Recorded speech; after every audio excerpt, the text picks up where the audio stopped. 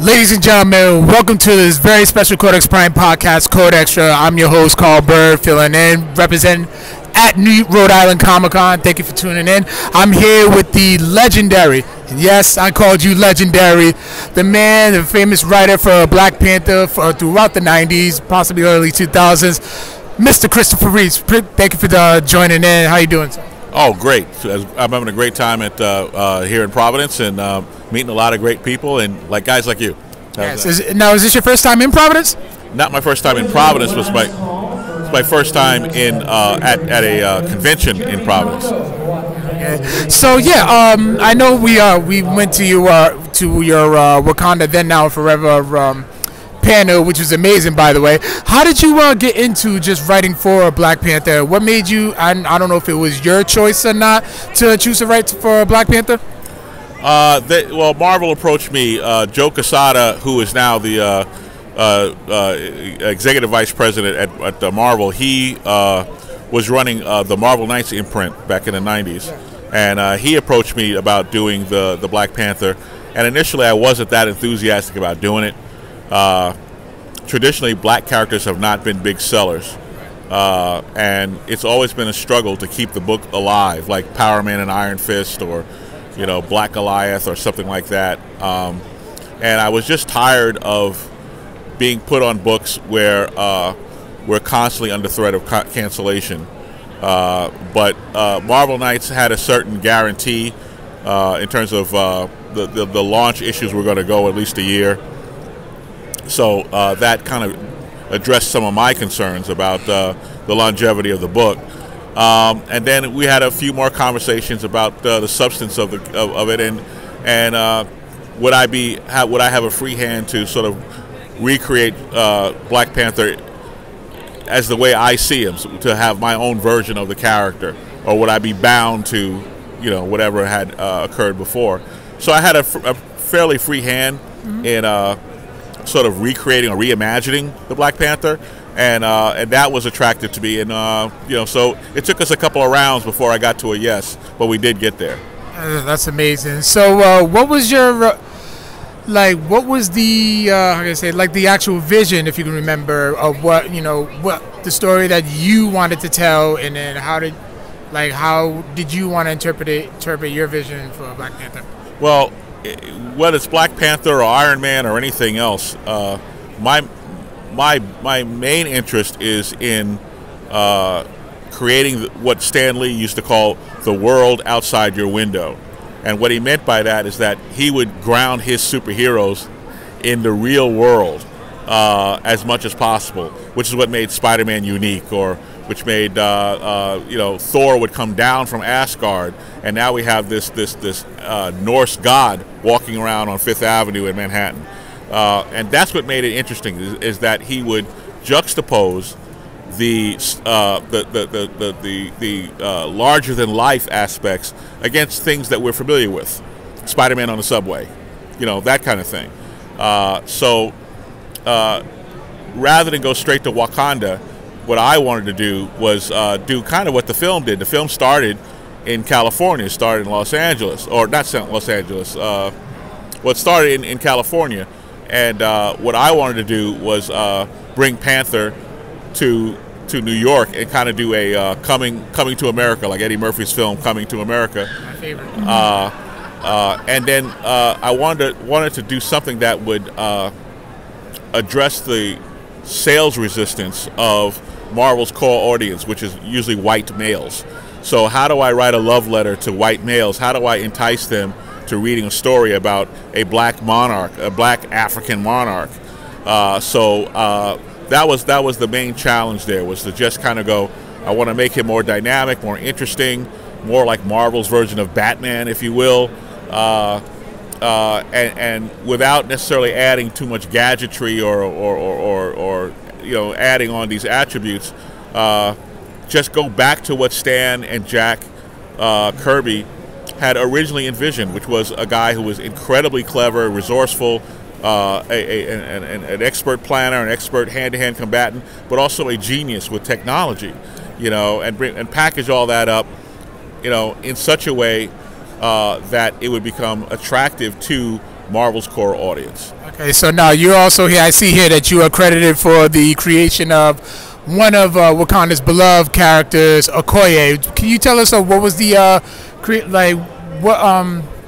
the creative process about it? Like, what made you decide this is a very interesting character?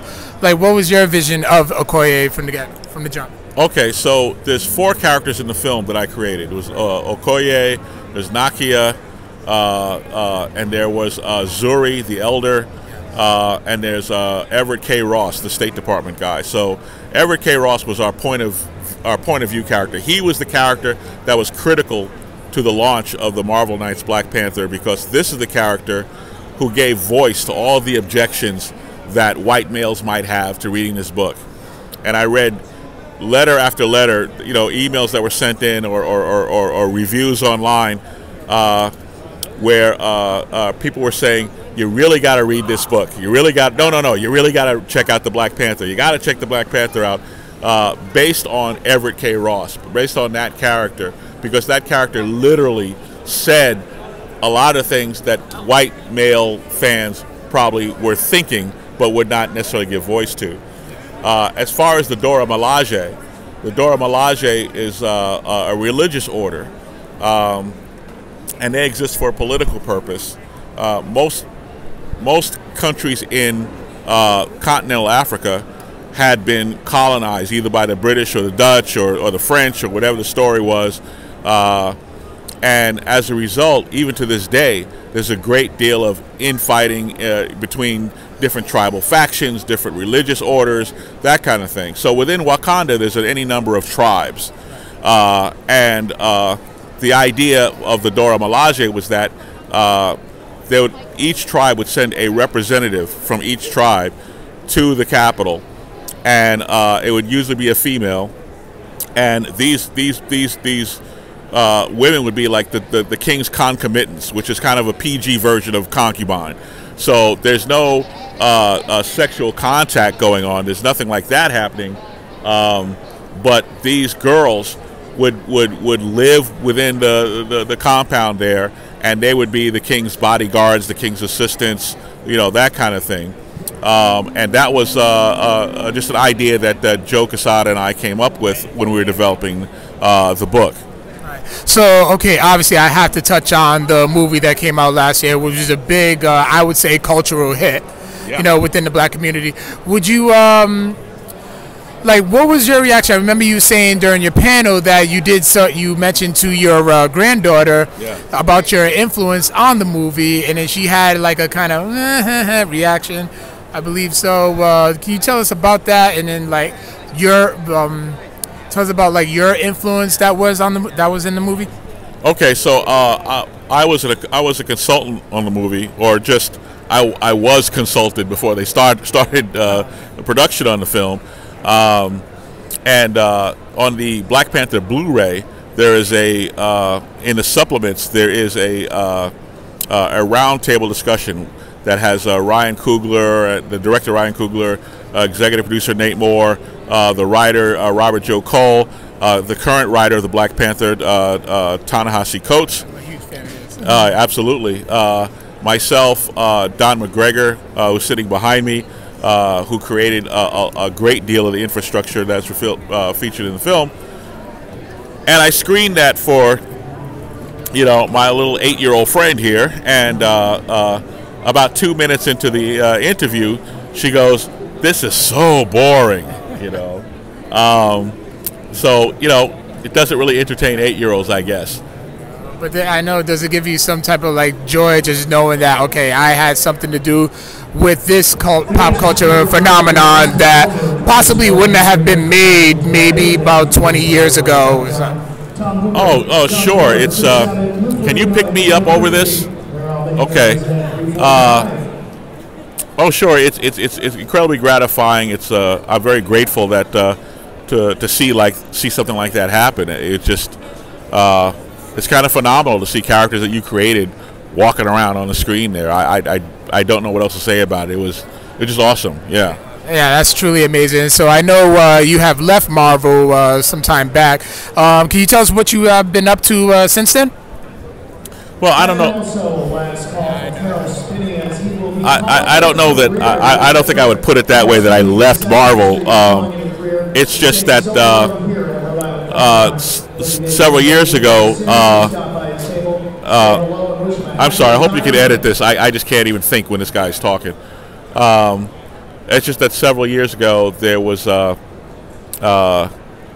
some things just happened at Marvel, and a couple of series got canceled, and then they made some changes to series I was working on. And I just kind of got burnt out. I kind of got tired and a little discouraged, and I just kind of dropped out of comics altogether. So it wasn't like I left Marvel. I stopped writing comics for anybody, and I did a few things here or there for a couple of years, and then for a while I was being offered work, but I was only being offered characters of color, and I had somehow become typecast as a quote-unquote black writer.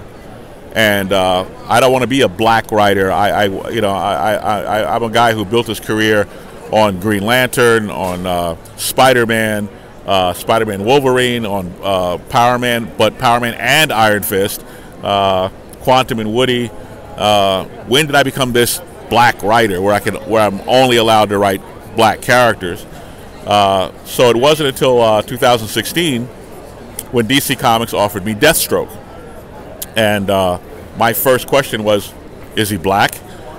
And they said no. And I thought about it and went, okay, I'm listening, And we began a conversation about Deathstroke, and that's when I started writing comics again.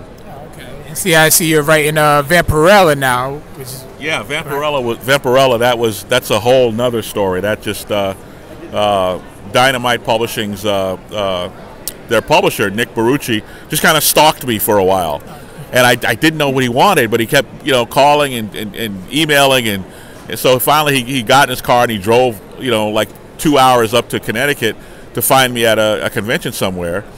And I was like, okay, what do you want? And he says Vampirella, and I went, Vampirella, and I just had to stop in my tracks. So I hadn't really thought about why would I want to write Vampirella, and then the second question is, what could I say with that character that hasn't been said, or what could I do with the character that hadn't been done before?